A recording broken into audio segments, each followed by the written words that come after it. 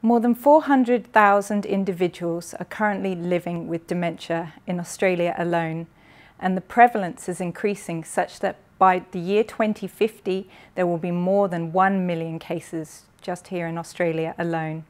Currently there is no cure or even an effective treatment, and this means that it's very important for us to develop preventative strategies so that we can slow or ideally halt the onset of this disease.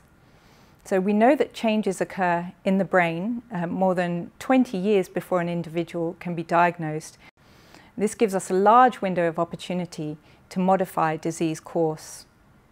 A recent commission by the well-respected publication The Lancet estimated that around 35% of dementia cases are attributable to modifiable risk factors such as physical inactivity, smoking, obesity, and midlife high blood pressure.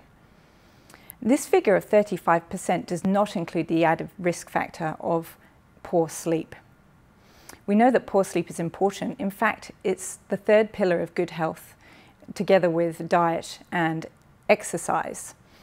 And in fact, the contribution of sleep to heart health and other factors such as metabolic health is well documented. However, its contribution to brain health and in particular to neurodegenerative diseases such as dementia is underreported. It's well reported, however, that disturbed sleep is a symptom of dementia, and in fact it's one of the first observable symptoms and complaints expressed by patients. But what we're now starting to understand is that in addition to being a symptom of the disease, it actually increases risk of developing dementia. Sleep plays an important role in memory consolidation and processing of information, brain functions that are impaired in dementia. Sleep is also important for clearing toxins from the brain, and one of these toxins is the sticky protein amyloid beta.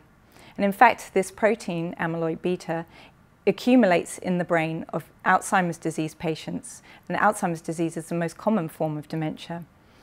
And this accumulation of this protein creates an inflammation and an environment that increases cell death.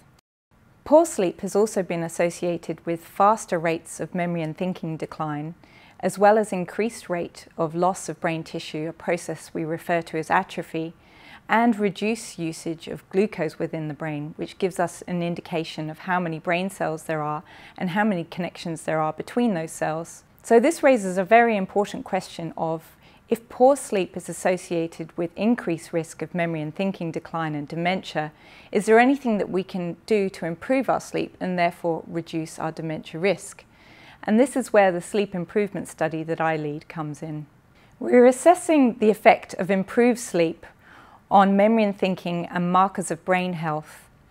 And we are targeting older adults who report that they are poor sleepers and that their memory and thinking isn't as good as it used to be, and this increases their overall risk of developing dementia.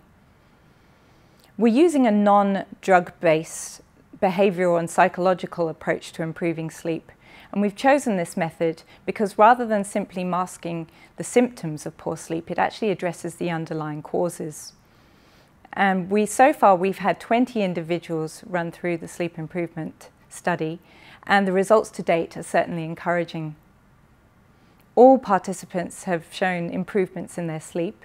We have also seen improvements in measures of their memory and thinking, as well as improvements in their brain health markers.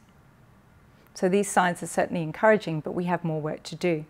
So to summarise, we know that poor sleep is a symptom of dementia, but we're now starting to understand that it actually also increases our risk of developing dementia. However, this risk appears to be modifiable, and such that improving sleep hopefully has a benefit for memory and thinking, as well as for brain health markers in older adults.